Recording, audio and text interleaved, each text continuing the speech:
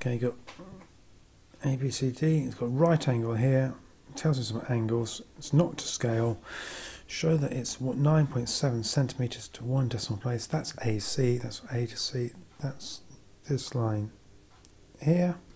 So I'll show that that is 9.7. It's right angle triangle, so it's going to be a standard SOHCAHTOA type question.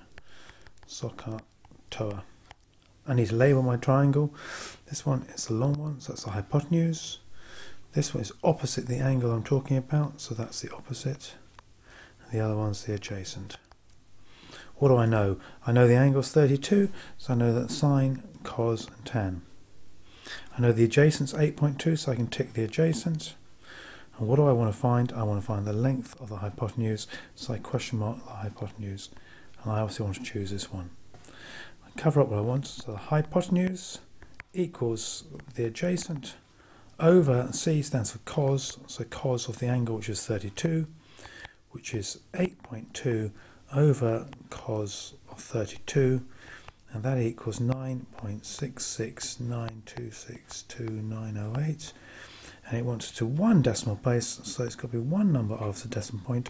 The next number is 6, so I round it up, so I get 9.7, and that's what I had to show, so great, 2 marks.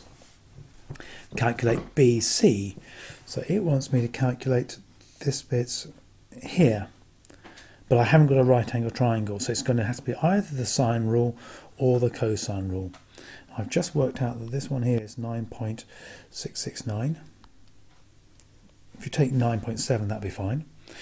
And which one I can use, sine rule or cosine rule? Well, to me, I've got what I consider called a known pair. I know this one and this one. If I have a length with the angle opposite it, that means I can use a sine rule.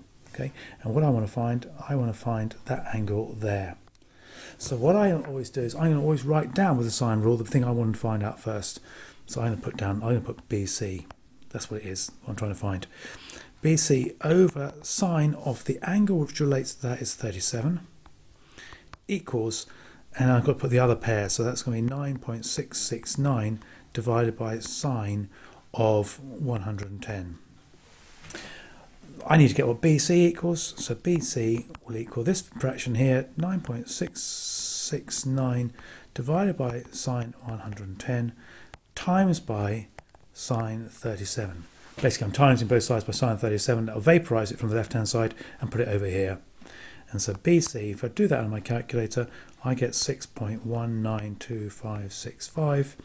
Or I'm going to put that to, it doesn't say how much, so I'm going to give it to 6.2 centimetres to 1 decimal place. It's nice putting in the accurate value here.